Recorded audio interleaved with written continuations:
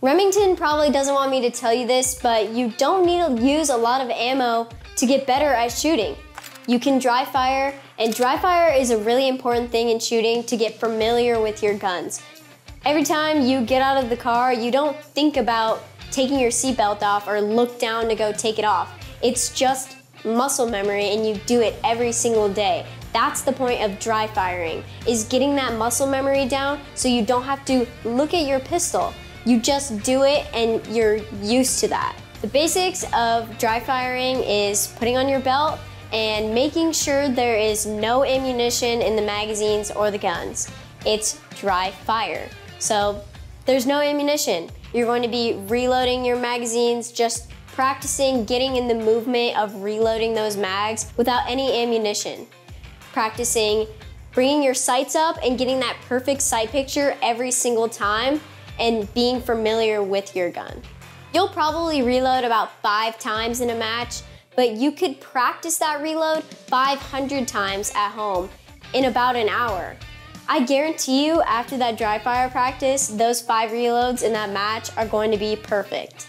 A dry fire drill that I like doing is getting familiar with the draw. So I like to split the draw into 3 different steps. A lot of people think it's just one swift movement, but I like to split it up into grabbing the gun like this, moving both hands at the same time. So I like to use a reference point, which is my magazine, touching it, and 1, 2, which is like a karate chop pretty much, to putting your hands together at the gun. So 2, and 3, which is bringing your sight picture up and seeing that dot. And for me, it comes up in the same spot every single time because I have that muscle memory of knowing exactly where to bring the dot each time to where my target is going to be. So I don't have to sit and search for the dot every time I bring it up and get frustrated with it. I've trained myself to bring it perfectly so it's flat each time I draw. So this is what the 3 steps sped up would look like.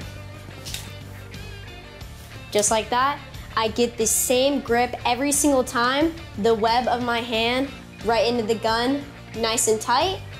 My hands like this every single time. My fingers fit perfectly like that into each other, and extend the arms. They don't have to be super extended like this and not super bent like this, but I find just a happy medium. A reloading dry fire drill I like to use is starting with the gun, empty magazine in the gun, so I get used to dropping the magazine out instead of just putting it in. You can practice just putting it in if you want to do that, but I like to think of it more realistic and have the mag in. So I get the feel of dropping it out while also placing it in at the same time. You can start from a draw and do a reload, or you can start extended